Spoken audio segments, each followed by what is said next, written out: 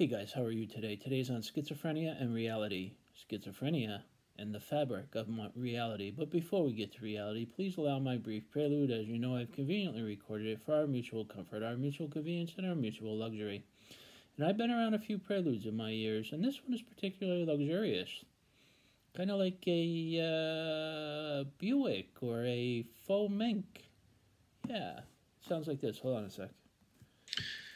Hello there, my name is Robert Francis. You've stumbled on my Unconquering Schizophrenia YouTube channel. Hey. Where me and the bird. Hey. That's right. We talk schizophrenia. This is the cut of my jib right here for reasons of my medical confidentiality. I want to hear my jib. I'm a licensed clinical social worker times 15 years. My jib. That's a lot of gabbing and chatting. I've been diagnosed with schizophrenia for a score 5 and 1. And that puts a little gray fleck in my beard. I don't mind gray fleck. Thank you for joining me on my channel. Now to topic. I used to say I don't mind gray fleck. Now I say I like gray fleck. Soon it'll be fully gray without fleck. All right, today is on the fabric of reality. Is reality objective or subjective? Is the question. To this day, if you come through all of the annals of metaphysics, we will find that there has been no determined objective reality.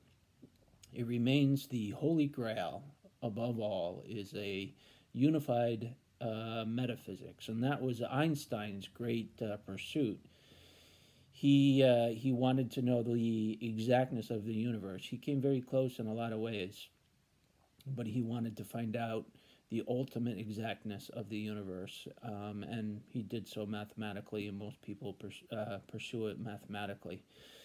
But there is no objective reality, which leads us to subjective reality, which means that we all have our different advantages and perspectives in the way that we view the world. So although there is no objective reality, there is subjective reality, and therein lies our differences with other people.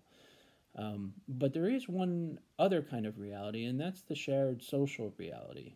And that's the one us with schizophrenia need to make sure we attend to. We have to stay rational in the social context. We must.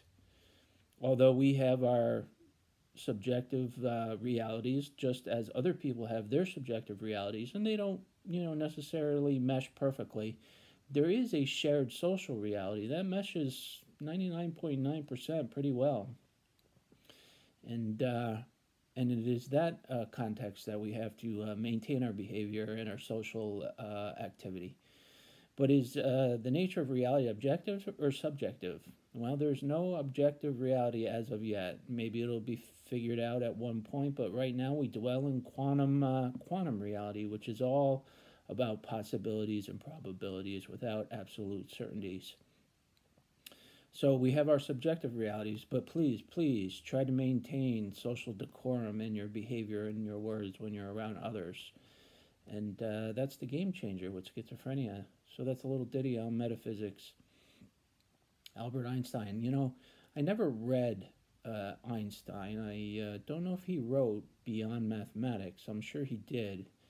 But he wanted to know the like an ultimate equation to the universe. He came close, but he didn't solve it. And a lot of science is now based off of his theory of relativity. All right, so that's it. A little ditty on metaphysics, and thanks for joining me. We'll see you next time on the Unconquering Schizophrenia YouTube channel. Go Red Sox! Go Red Sox!